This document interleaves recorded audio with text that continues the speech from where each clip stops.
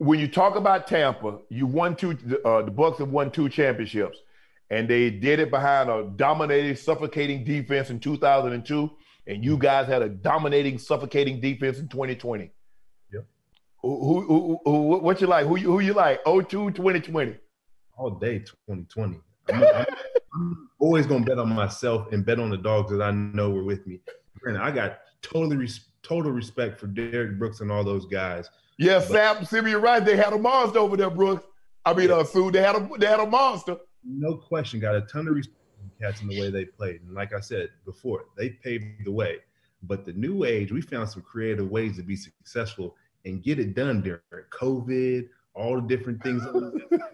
They got to go party and enjoy their lives. I was stuck at home 99% of the time. Right. You know what to do. Hit the subscribe button to become an official member of Club Shay Shay, where we always do something for two something.